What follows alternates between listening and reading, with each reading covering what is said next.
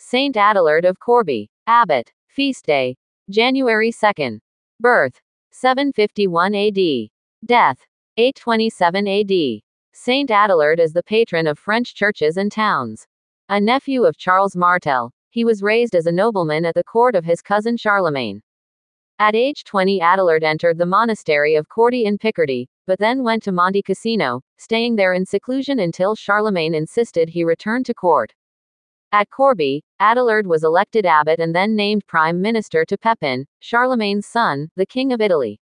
He became involved in the political struggles of the royal family, and in 814 he was banished to Hermoutier. After 7 years of exile, Adalard was cleared of all charges and returned to the court of Louis the Pious. Adalard died on January 2, 827. Saint Adalard of Corbie, Abbot, pray for us.